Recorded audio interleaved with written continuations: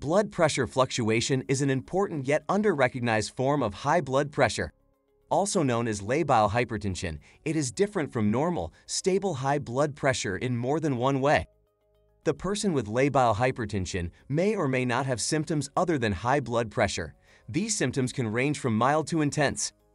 Many factors may contribute to the eruption, including food, activity, weather, time of the day, and stress level. My name is Michael, and this is the THEEMTSPOT channel, one-stop solution for all your blood pressure queries. For more blood pressure guides, please visit our website www.theemtspot.com. Before we get started, please like the video, subscribe to our channel, and hit that ring bell so you never miss any videos from us.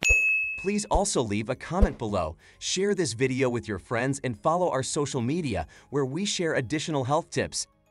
Let's get started. What is labile hypertension? Labile hypertension is a short episodic form of hypertension that arises with an episode of high blood pressure. A person with labile hypertension experiences frequent swings in blood pressure between normal and high. Although some minor changes in blood pressure during the day is normal, labile hypertension causes the blood pressure to shift more abruptly. What are the symptoms of labile hypertension? Labile hypertension may not present with any symptoms or may show symptoms such as headache, palpitations, fast heartbeat, flushing, feeling hot in the face, tinnitus, ringing sound in the head, and high blood pressure, higher than 120/80 mmHg. Some may even feel dizziness and general weakness or lethargy. Shortness of breath, sweating, and uneasiness may also be felt. What are the reasons behind labile hypertension? Anxiety and emotional stress are seen as the leading causes of labile hypertension. For instance, some people feel anxious just before surgery, or students feel high-intensity jitters right before their exams. Other reasons behind this medical condition include the following: alcohol consumption, drinking too much caffeine, hyperthyroidism, high level of thyroid hormones, mental disorder drugs, amphetamines and clozapine, migraine, NSAIDs, non-steroidal anti-inflammatory drugs such as celecoxib, ibuprofen, and naproxen, oral contraceptives, mainly estrogen-based, seizures. Is labile hypertension connected to some underlying disease? In some cases, not all, your labile hypertension can be due to some underlying medical problem you might or might not be aware of. Talk to your doctor and get it treated. Once the problem subsides, so will your frequent blood pressure changes. Some of the most notable ones include a compromised adrenal glands, baroflex failure, carcinoid syndrome caused by carcinoid tumor, cardiovascular disease, kidney disease, cerebrovascular disease, mainly in the elderly, panic disorder, posterior reversible encephalopathy syndrome, BREEZE, sleep apnea. Is labile hypertension the same as paroxysmal hypertension? No. While both conditions are characterized by high blood pressure, paroxysmal hypertension differs from labile hypertension. What is labile hypertension? Stressful, emotional situations are responsible. It can be asymptomatic or symptomatic. What is paroxysmal hypertension?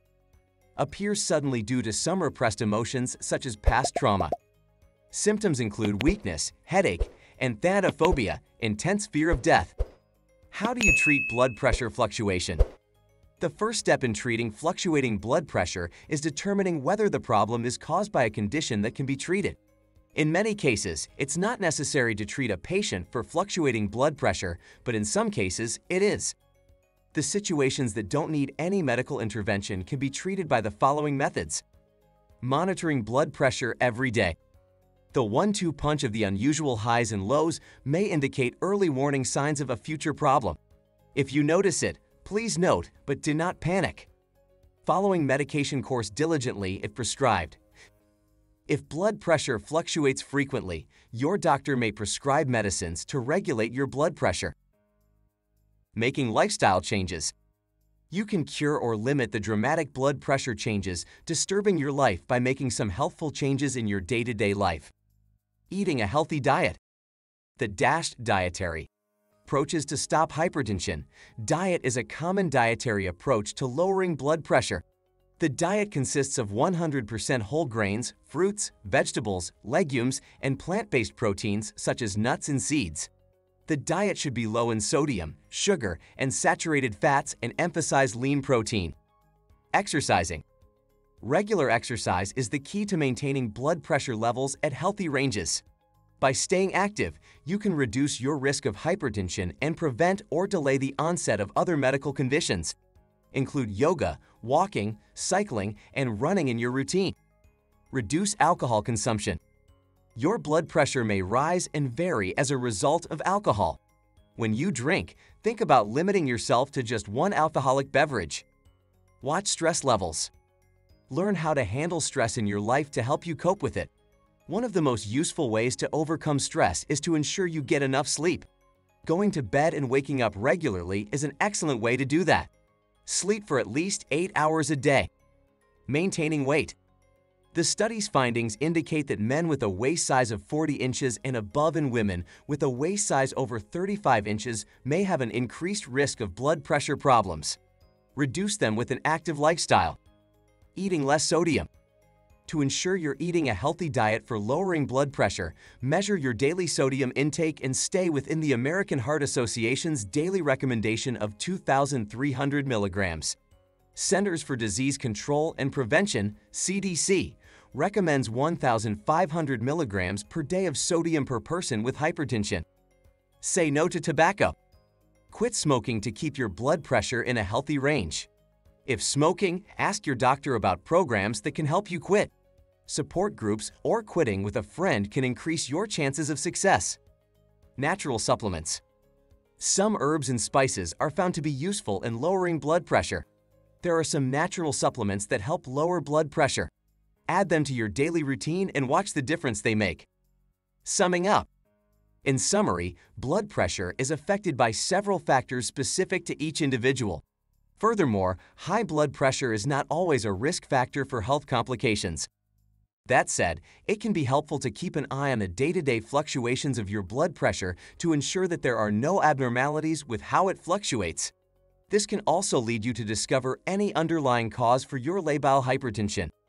My name is Michael, and this is the THEEMTSPOT channel, one-stop solution for all your blood pressure queries. For more blood pressure guides, please visit our website www.TheEMTspot.com. At the end, I want to ask you to like the video, subscribe to our channel, and hit that ring bell so you never miss any videos from us. Please also leave a comment below, share this video with your friends, and follow our social media where we share additional health tips. Thanks for watching. Have a wonderful day.